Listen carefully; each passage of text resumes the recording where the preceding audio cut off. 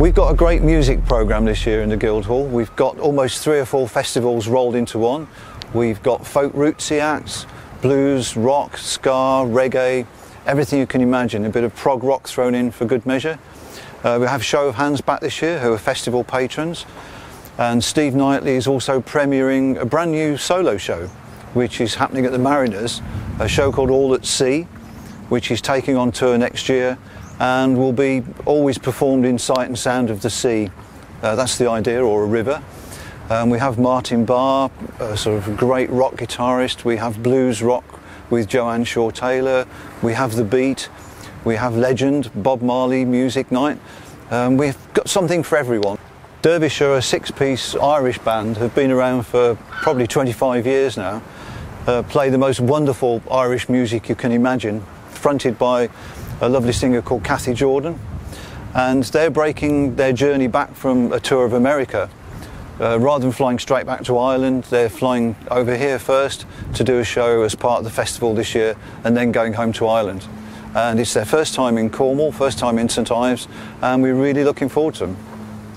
Kate Rusby, a great raconteur, has great stories, writes and performs wonderful music, and is well known across the folk roots world.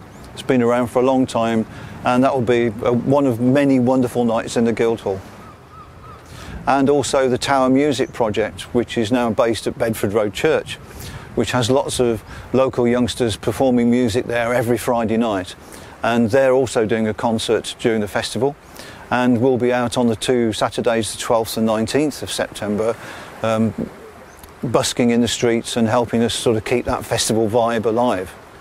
A myriad of venues across town, more than I can remember, but the School of Painting is an obvious one.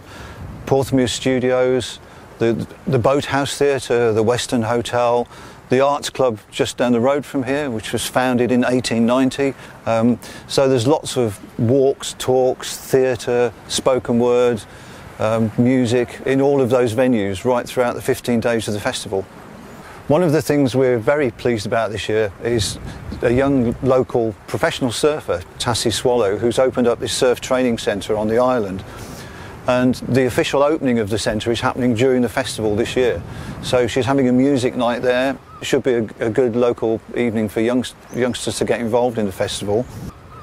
You can buy tickets from the festival website direct, or again all the w's.crbo.co.uk.